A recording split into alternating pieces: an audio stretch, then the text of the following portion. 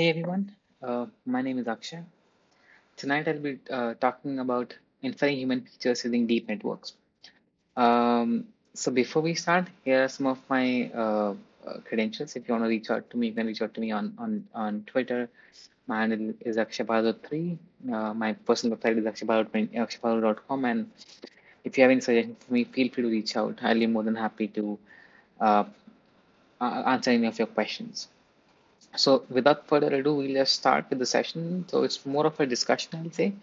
We'll cover some of the basic aspects and then we'll deep dive. But this is more of an introductory session on computer vision with machine learning. All right, so before we go ahead, I just wanted to thank ISODS for having me part of the session. I presented my work last year as well. At that time, I talked about resource utilization as a metric for machine learning. Today, I'll be talking mostly about computer vision and machine learning. And of course, at the same time, I'm happy and open to any of your suggestions. All right. So a bit about myself. My name is Akshay Bahadur. I'm an Intel software innovator. I'm also a world developer expert for machine learning. And all of these modules or these programs are open for um, open source contributors. So any of you, if you want to be a part of it, it's really I think it's really enlightening. You get to meet a lot of like-minded people. So without further ado, let's just quickly jump. But before that, here's an important link. So if you want to follow along for the session, if you want to reach out to me regarding any issues of the session, you can reach out to this link. So just go to bit.ly/ISODS-20 and you will be redirected to my GitHub page. This GitHub page will contain all the links and references for this particular session. So feel free to do that. And also at the same time, if you have any issues, you can open an issue or a bug on that same GitHub page with me, and I'll get back to you with the issues. All right, so we'll first start with some of the basic understanding. So what I wanted to talk about is having a basic intuition is going to be very helpful whenever you're working with machine learning. And let's look at these basic intuitions. Okay, so as you know, because when we start, we're going to start slow in machine learning. So this is one of the most basic data sets ever. This is a problem called as MNIST, which is essentially digit classification. So given the image of a digit, you want to categorize which digit does it belong to. So for example, as you can see in this image, the image is 3, and at the same time your label is also 3. So you want to just categorize different alphabets, different letters different digits into the classes. So let's see if you do some more of an exploratory data analysis, we see that the number of pixel sizes by length and height are 28 by 28. We can also see that this is a black and white image. All right. And if we print out the pixel values of all of these of the entire image, we'll see something like this. So the lowermost value is 0, which is the lowest intensity of a pixel, and the uppermost is 255, which is the highest intensity of a pixel. So pretty much straightforward till now. But as you can also see that the data is pretty scattered. So we have the lower value of 0 and the upper one of 255. And you can see that in between our data is quite scattered. All right. So now we talk about one of the very basic intuitions that is not even essentially machine learning. It comes from statistics or mathematics essentially. It's called as normalization. So basically, you scale down your features to a specific range, and we can do that in machine learning, and it is really beneficial. Let's look at that in this slides. All right, so what I do is I divide the whole data set by 255. Okay, and 255, if you remember from the previous slide, is the maximum intensity of a pixel. Okay, and now when we print out the data, we can see that the lower value is of course 0, but the upper bound is now 1. So our data is much more constricted, and the range is between 0 and 1. And this is a very basic concept of statistics, which we might have studied back in our school or college, and now we are applying that to this problem. And let's look at how exactly this affects the whole problem. All right, so I do some basic exploration of how many text examples are there, and the shape and all these basic functionalities. And this is the model that I had used. So if you want to check out the model, here's a model. We use a fully connected layer, a simple feed-forward network, and then finally we are densing it to using softmax to 10 output variables, which are just the digits from 0 to 9. And I'm just calling the same function of model.fit, and I'm running it for two epochs, batch size of 64.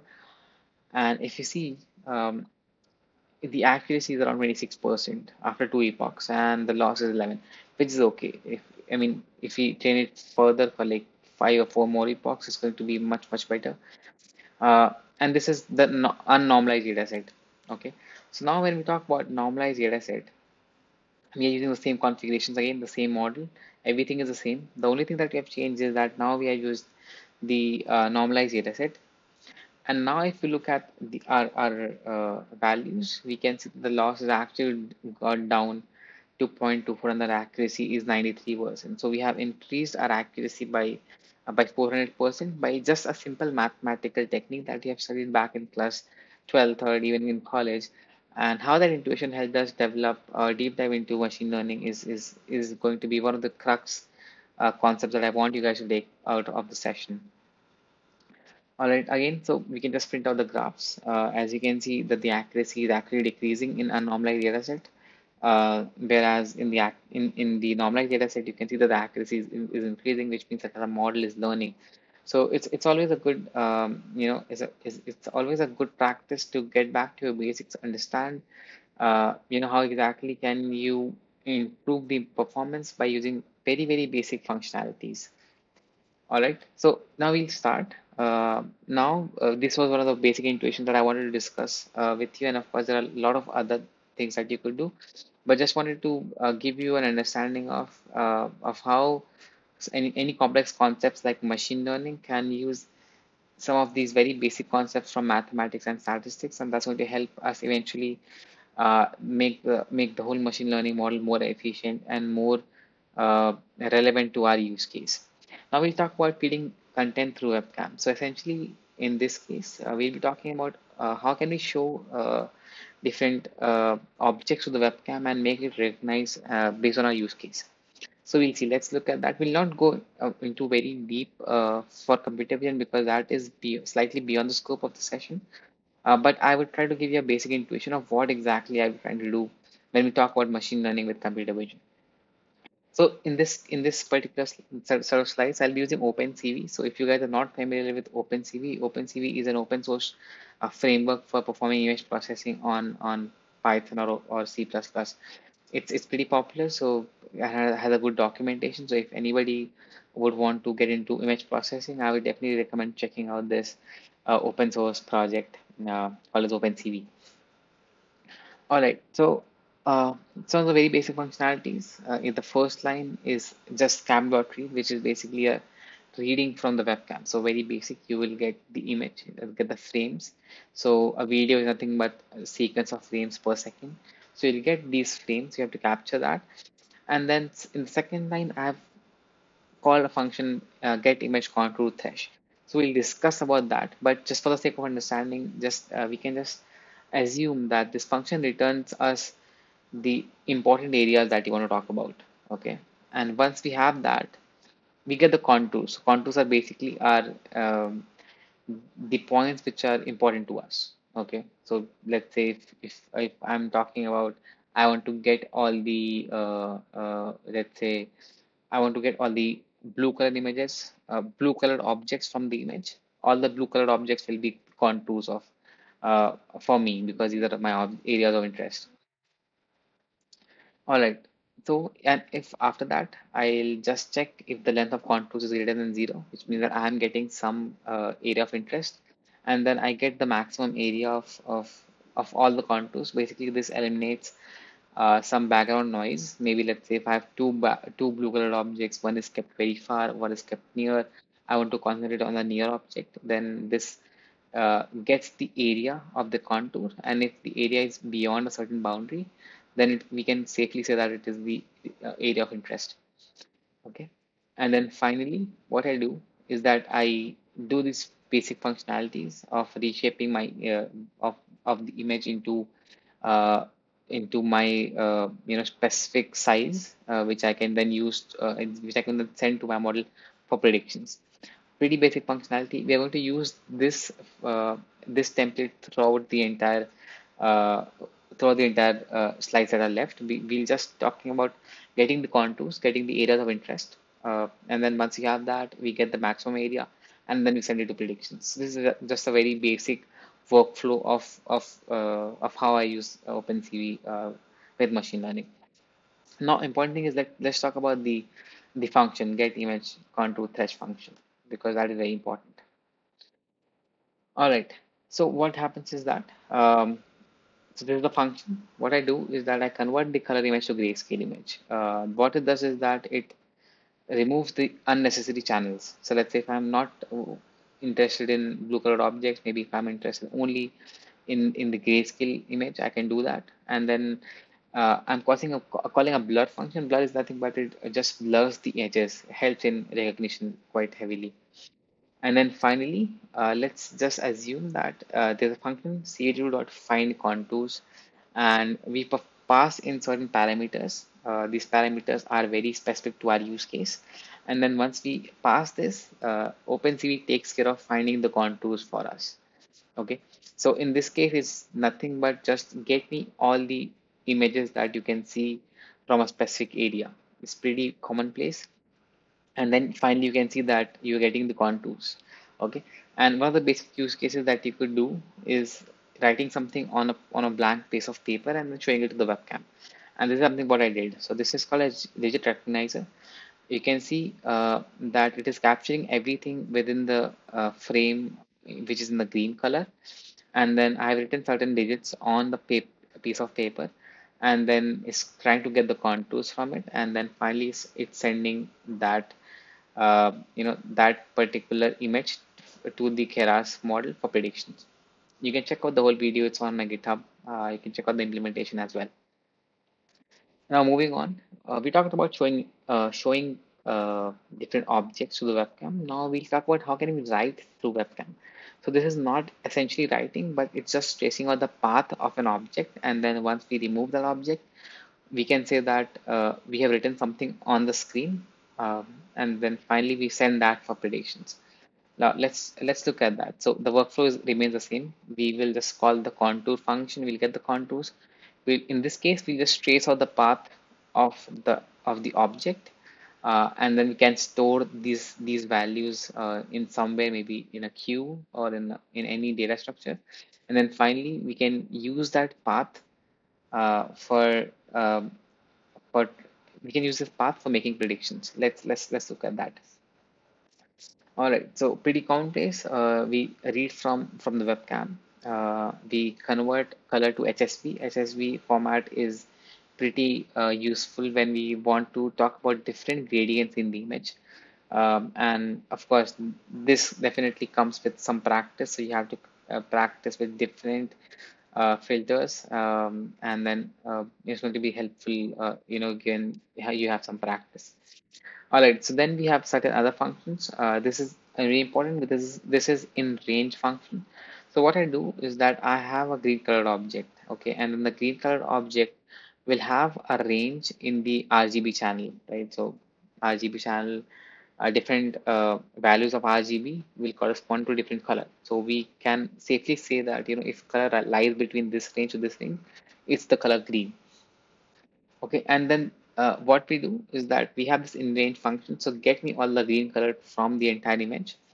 Okay, and then erode dilate is mostly just getting rid of the background noise, and then making sure that I have a smooth image. And then finally, a very basic concept that we have studied in mathematics as well as electronics as well, is called as bitwise AND. So you just take the AND of your entire image to the mask that you have created, and the mask only gets the green color, which means that from the entire image, you would just get the color green. Okay, and once you have that, you just send that to contours. Okay, so basically you're just saying that this is my mask, and based on that you filter out the entire webcam feed, and then you give me the contours based on all these parameters that I just mentioned. All right, so once I have that, once I have the area, right, uh, I find out the central point of the object of the color green, and then as you can see, I trace out the path of the entire of my object, and I append that to a cue, which is just tracing on the path of my hand movement. And once I have that, I keep adding that to the queue. Okay. And once the length is zero, which means that I'm not writing anymore, I will just send it for predictions. Okay. So you can see that once I've written, I'm going to use the mask that I've defined earlier. I'm just going to send it to find contours. Basically, I want to get all the all the areas of interest. And once I have that, I'm going to just send it to a prediction. I'm just going to send it for prediction. Okay. All right. And this is a very basic use case. We have seen that in the previous example as well. This is just an extension of it. I'm just storing the path of what I'm trying to write in a queue, and then based on that, I'm sending that for predictions. And this is pretty commonplace. You can do something similar. So this is what I have done. This is an auto encoder for digit recognition. So basically, I have uh, what this does is that I have three different models: a simple model, a deep neural model, and a CNN model. And then I have given some memory to it, and then it's trying to predict which digit is it, and then it's trying to draw the same digit from its own memory. And this is pretty interesting because you can see that I'm able to write cleanly on the image, sorry, for using the webcam, and then based on that image, my model are making predictions.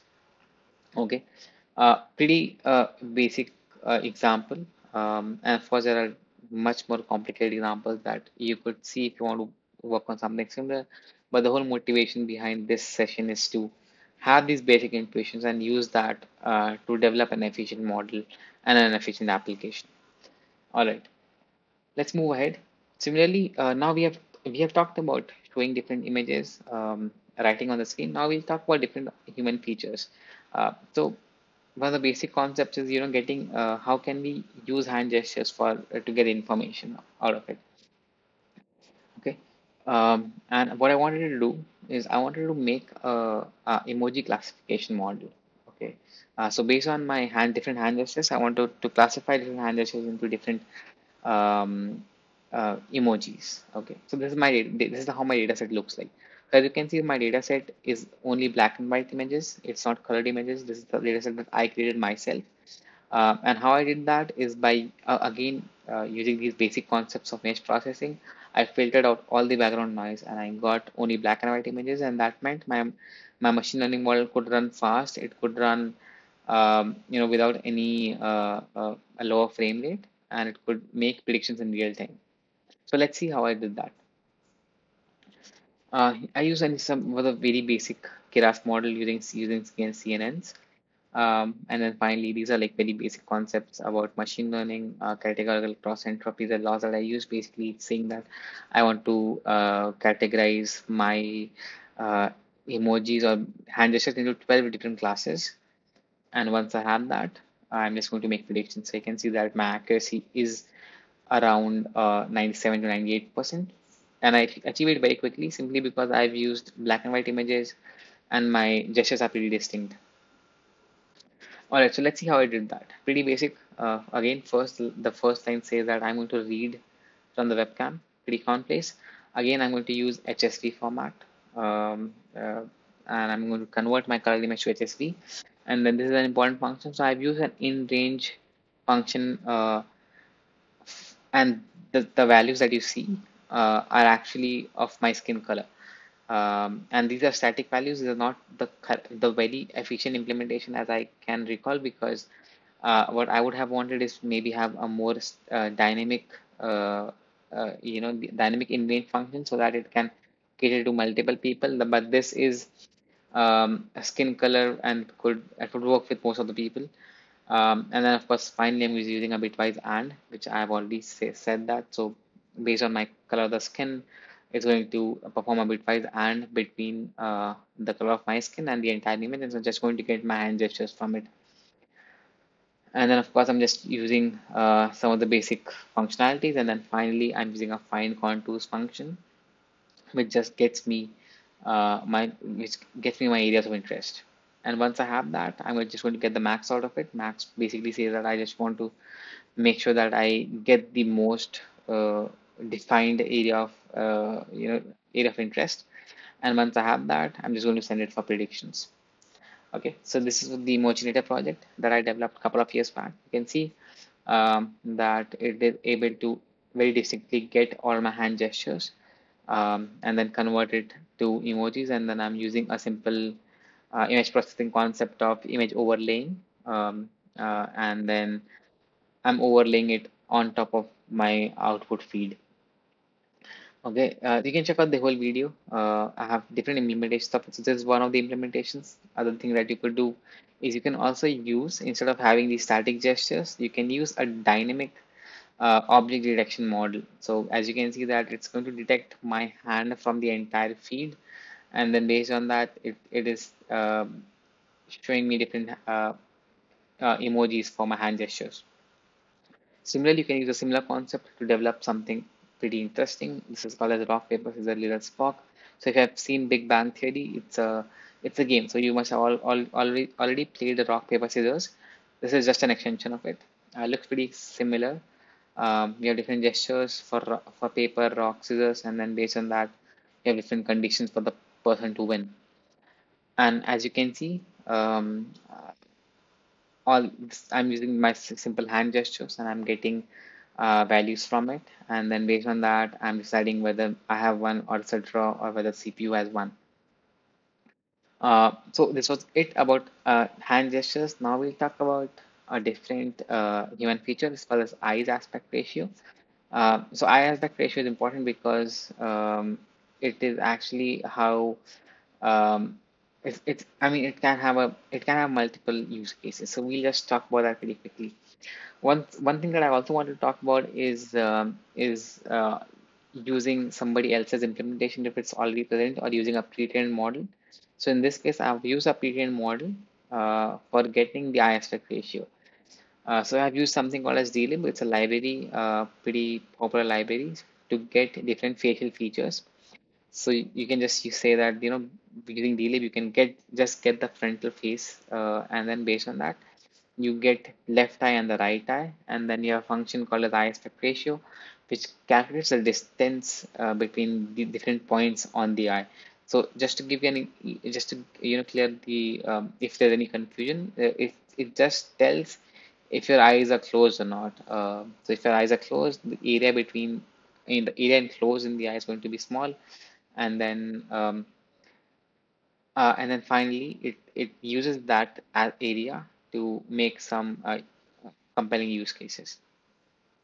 Like again, we have just use simple OpenCV. Cap.read means that I'm just going to read from the webcam, and I'm using this detect function, which is just using a pre-trained model from DLM, and then based on that, I'm just getting my eye aspect ratio from the left eye and the right eye, and then and of course, as you can find contours, you can even draw contours on the image. I'm drawing contours on the eyes, and then finally, what this says is that if a flag or if is greater than some certain threshold, that is my eyes are closed for a specific period of time, I can raise an alarm saying that the person is drowsy. So this is the use case for drowsiness detection.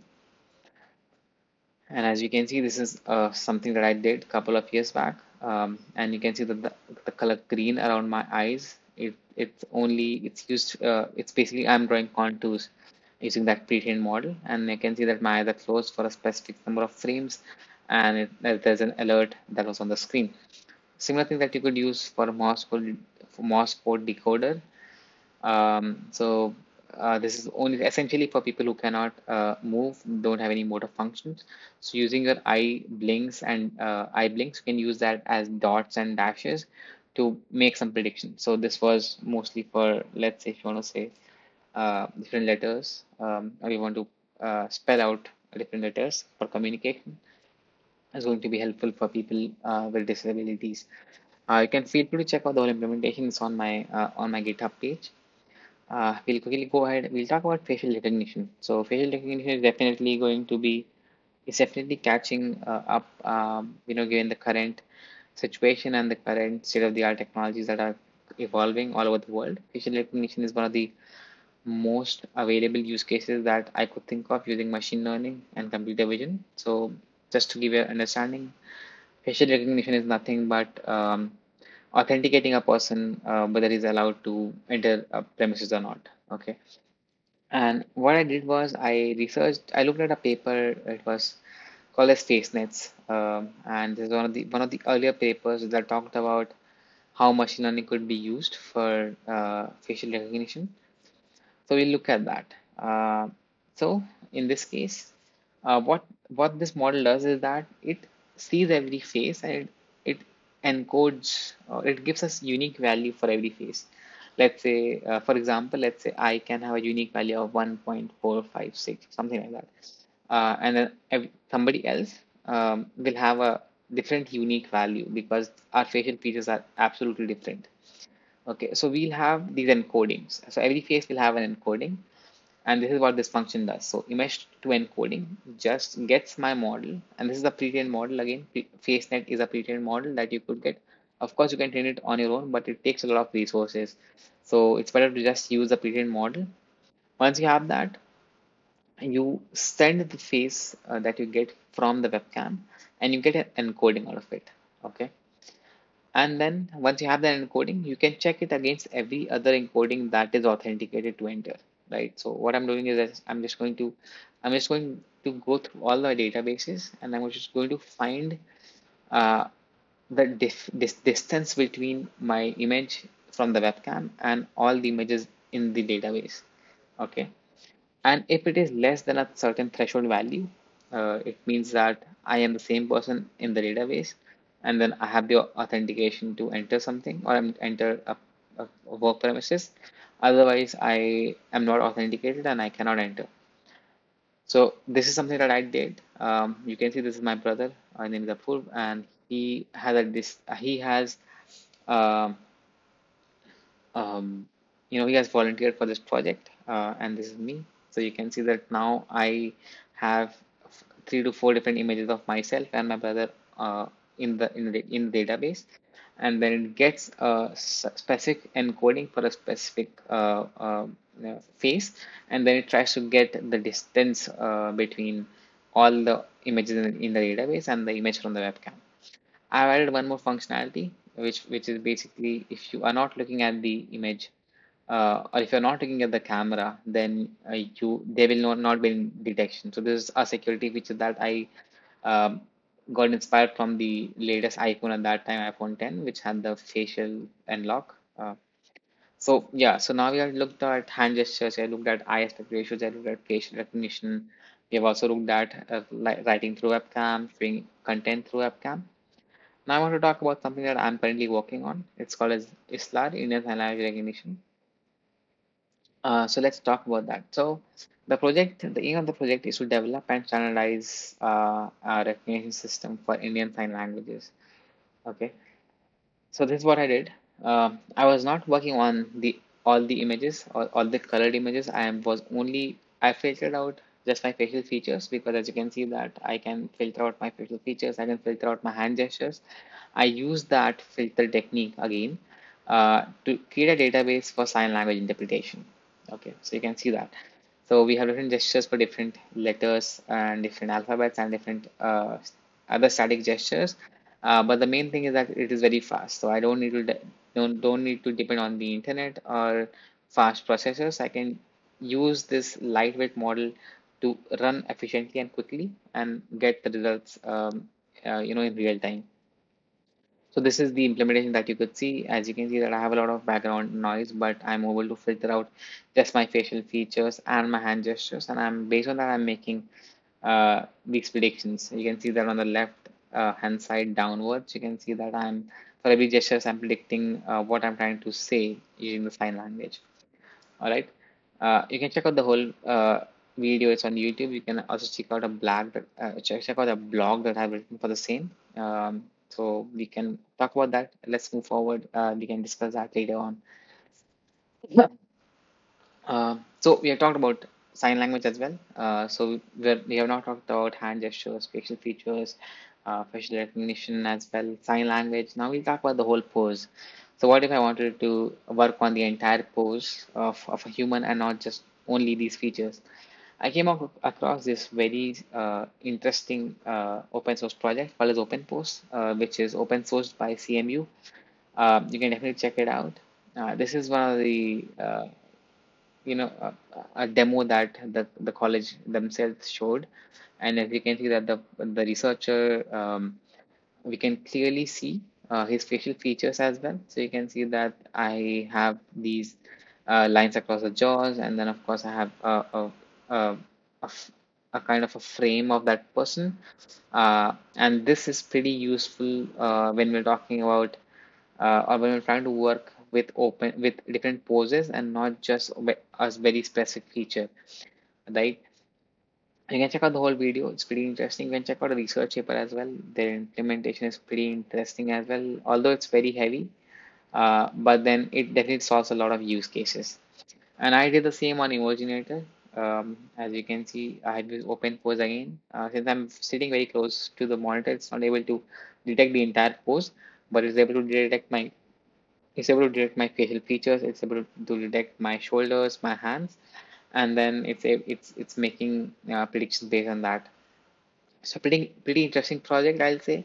And we are working with all the features, including the different poses, different postures, and so it will definitely have a lot of use cases going forward. All right, so this was it. I had a lot of fun giving my intuition to you guys. If you have any questions, feel free to reach out to me. You can do that on my email or on my GitHub page or on my personal website. If you have any feedbacks for me, if you feel that I am lacking somewhere, feel free to reach out to me on my website. The link is down below. And I'll be more than happy to address those comments and get back to you as soon as possible. So this is me, Akshay Bahadur. You can reach out to me on Twitter, Akshay Bahadur3. You can reach out to me on my personal website, akshabahadur.com. And if you want to have a look at the resources and all the references for this talk, feel free to go to bit.ly/ISODS-20 and you will be redirected to my GitHub page, which will contain all the resources for this particular talk. I hope you guys had fun. I had a lot of fun time discussing about computer vision and machine learning. If you guys have any other questions, feel free to reach out. And I just want to thank you guys again for listening to me. And hopefully, I'll see you guys soon.